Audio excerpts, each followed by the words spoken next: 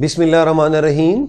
Welcome to the video session Cantab Publishers. Before we start, you need these 3 books with you. सबसे पहले प्यारे बच्चों आपके पास general science की बुक होनी चाहिए. Second thing is summer pack, because nowadays you are sitting at home, तो आप लोगों के पास summer pack भी हो तो ज्यादा अच्छा है, बहुत अच्छा है. और तीसरी चीज है प्यारे बच्चों रिसोर्स पैक. ये रिसोर्स पैक जो है this is for the teachers, लेकिन आजकल आप लोग घरों पे हैं तो आपके वालिद, आपके पेरेंट्स, आपके बहन भाई कोई भी इसको डाउनलोड कर सकता है from the website of कैंटब publishers. Dear students, you have seen the 3 states of matter. Number 1, solid, liquid and gas. Today we are going to study that how these states change into one another. यानी जो different states हैं, solid वो liquid में भी change हो सकता है, liquid वाला जो है वो गैस में भी चेंज हो सकता है, और इसी तरीके से गैस लिक्विड में भी चेंज हो सकता है और लिक्विड सॉलिड में भी चेंज हो सकता है.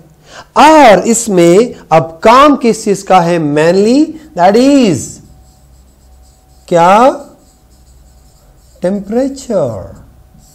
But before that just have a glance on the book, on the text कि सॉलिड की क्या प्रॉपर्टीज है. इफ समबडी आस्क यू कि सॉलिड क्या चीज है, सॉलिड मैटर की वो स्टेट है जो अपनी पोजीशन और साइज को रिटेन कर सके. फॉर एग्जांपल हमने एक बर्फ का piece of ice we took, अगर इसको हमने ऐसे ही जमीन पे रख दिया it will be the same. हमने इसको ग्लास में रख दिया then again it's size and shape will be the same. अगर हमने इसको प्लेट में रख दिया again it's size and shape will be the same. In the same way as ice Apple को अगर आप किस में रखें, अगर एप्पल को आप टोकरी में रखें, प्लेट में रखें, टेबल पे रखें, तो ये अपना साइज, अपनी शेप को बरकरार रख सकता है. And this is the characteristic of solids. Solids can retain their size and shape, right? So just have a glance on the text. Solid, a substance that retain its size and shape is called solid.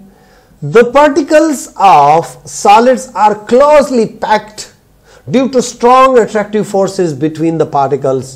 Therefore, the particles of solids cannot move around. As a result, solid has stable definite shape. Solids can only change their shape due to application of force. So dear students, now I am going to tell you that how solid changes into liquid. For example, this is solid, right? Solid के जो molecules होते हैं, जो particles, मेरे प्यारे बच्चों अगली classes में आप मॉलिक्यूल को डिटेल से पढ़ोगे कि मॉलिक्यूल क्या चीज होती है. अब ये जो पार्टिकल्स यहां पे सिंपली हम बोलेंगे, ये पार्टिकल्स बहुत क्लोजली कनेक्ट होते हैं, इनके अंदर फोर्सेस होती हैं और उन फोर्सेस ने इनको बहुत क्लोजली पैक किया होता है.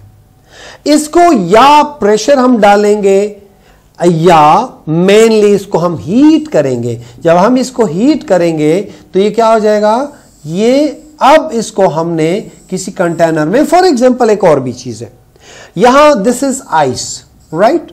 अब इस आइस को हमने यहां पे भी हम एक एक्टिविटी आपको मैं बताऊंगा, इसको हमने ऐਵੇਂ ही रख दिया धूप में, हवा में, तो ये क्या हो जाएगा, ये मेल्ट होना शुरू हो जाएगा. और ये जो वाटर मॉलिक्यूल होंगे ये बड़े प्यारे अंदाज से कंटेनर्स का शेप इख्तियार कर लेंगे और इस फॉर्म में क्या होगा, इनका जो आपस में जो फोर्सेस हैं वो इतने पैक नहीं होंगे जितने ये सॉलिड में थे.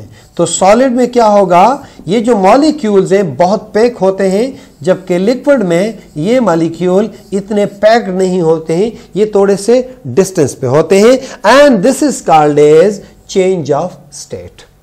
Change of state, you might have noticed that ice cream and ice cube melt. When they melt, they gradually change from solid into liquid state.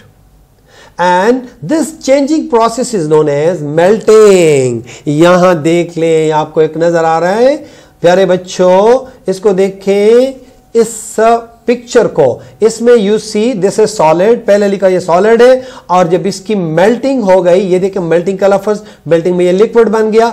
जब इसको दोबारा हम फ्रीज कर लेंगे, यानी इसको अगर हम फ्रिज में रख देंगे तो ये दोबारा सॉलिड में आ जाएंगे। तो क्या हो गया, टेम्परेचर, जब टेम्परेचर बढ़ाया तो सॉलिड से लिक्विड में आया, जब टेम्परेचर फिर कम कर दिया तो लिक्विड से ये सॉलिड में आ गया। यहां पे एक और एक्टिविटी आप लोगों ने घर पे करना है, take some cubes of ice, right, और इसको बेहतर होगा किसी प्लेट में डाल दें, राइट। अब इनकी जो शेप और साइज है वो अपनी है और प्लेट की अपनी है, लेकिन you will see after some time कि जब इनको हम ओपन एयर में रखेंगे तो थोड़ी देर के बाद you will see this position, ये मेल्ट होने शुरू हो जाएंगे। अब ऊपर क्या है, सॉलिड, नीचे क्या है, लिक्विफाई, लिक्विड बनने लगा, और कुछ वक्त के बाद ये सारा का सारा मेल्ट हो जाएगा और इसको हम सॉलिड से लिक्विड में कन्वर्ट कर लेंगे। This process is called as melting. हाँ मेरे प्यारे बच्चों, अगर यहां पे जो पानी बना इसको हमने फ्रिज में रख दिया, फ्रीजर में, तो ये दोबारा क्या आ जाएगा, ये फिर सॉलिड में आ जाएगा। तो इसको हम क्या कहेंगे, फ्रीजिंग कहेंगे।